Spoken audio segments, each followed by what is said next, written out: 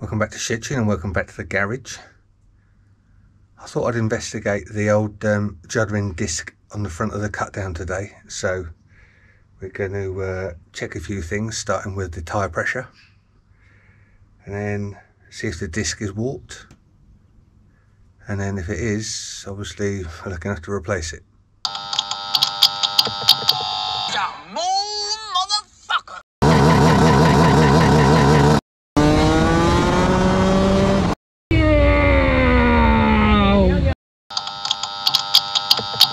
Right, so I've got the cut down on the ramp.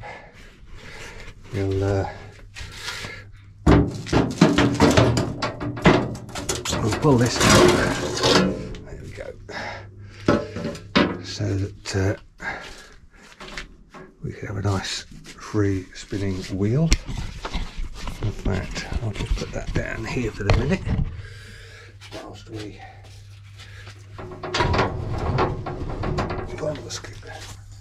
That's better. Right. There we go.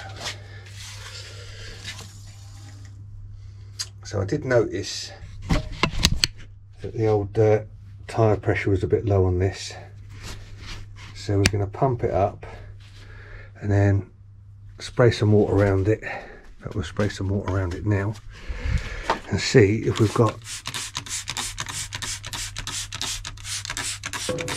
an air leak anywhere where the tyre's not seated properly. Okay, let's have a look.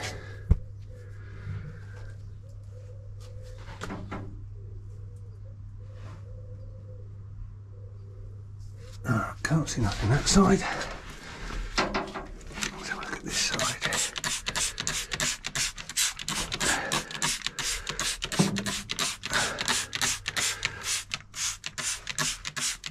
Oh, there you go. So we have got a slight little puncture. Well, not puncture, it's not seating properly there on the rim. Let's see if there's anywhere else.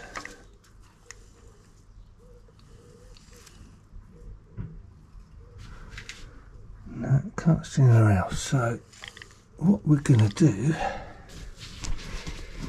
is we're going to deflate the tyre and put some gunk inside it, and hopefully that will seal that as we ride it, and then we won't have an issue with the tyre slowly going down. Okay, so tyre pressure gauge, valve removing tool, and Joe's No Flats mountain bike sealant, which will do the jobs a treat. So basically this stuff here, just like any other tyre sealant, as soon as it comes into contact with air, it will congeal and then block the hole. Let's let the tyre down, put this stuff in. So we're going to undo the valve here. Get your valve tool, which is specially shaped. There you go. And then as you twiddle it,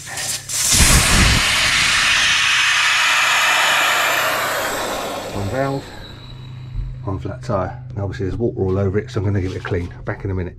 I'm going to need two hands to do this. So this has got a tapered cap which fits straight into that hole, and what I'm going to do is push the sealant in,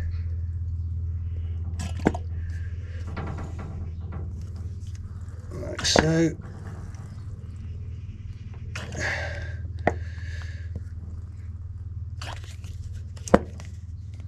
And that's not quite the whole bottle, but most of it's in. And then wipe off all this crap that you spill. Put the valves back in. Back down. I see that here.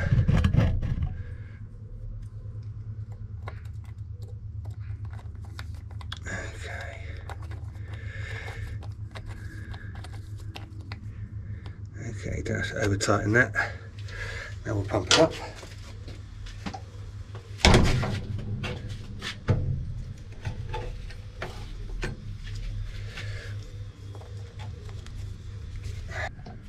Okay, put some air in that. I'll just check the pressure in a minute.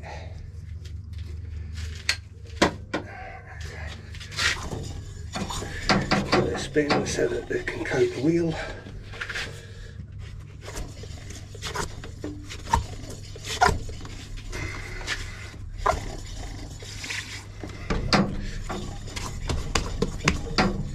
So ideally, you go for a ride now and make sure that this really gets coated around the wheel to seal it.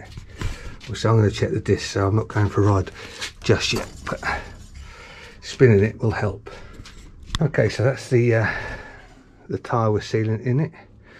And now I want to check this disc. I don't know if you can see it, so I'm going to use this as a fixed point, which is the bolt, and I'm going to do it by eye and see if I can see it oscillating, which I can. I don't know if you can see it on the camera.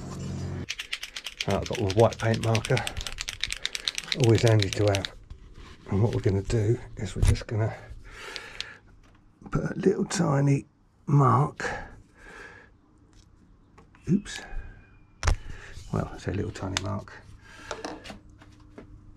a mark on here so you can tell which bolt it is. We'll go 1, 2, 3, 4, 5 bolt. So we know it's 5 bolt. What's written on it? 3mm minimum thickness. Right, so okay, 5 bolt we got to order. So it's a couple of days later because I had to order the bits and they've turned up today. We've got ourselves a new 5-hole brake disc, ta-da, which I'm going to have to clean. But whilst I was at it, I thought we'd convert it to anti-dive. I'm a big fan of anti-dive, so I've got an anti-dive kit as well. So we'll get the disc off, fit the new one, and then have a go at fitting the anti-dive. So in order to take the front wheel out, we have to undo this nut, which will then release the washer behind it, which holds it into the drum links.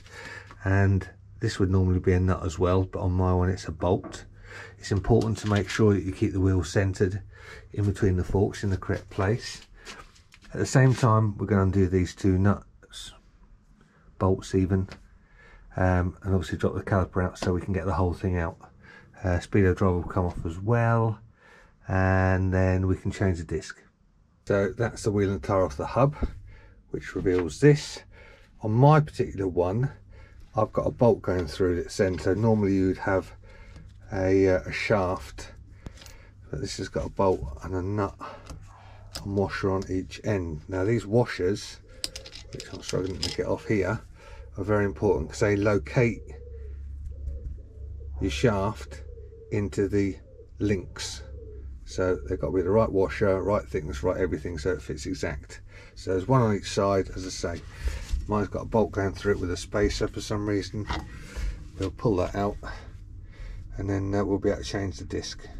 So on this particular hub, someone's modified it by drilling this plate, which is the back plate that links into the tab for the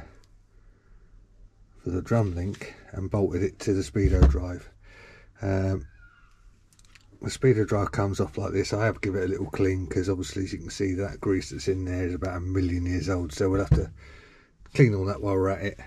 It's just a case of undoing these 5 bolts, taking it off, giving the disc a clean, giving everything a proper clean so that it's not all manky, and then I guess getting rid of the God knows how many years of crud that's built up around it.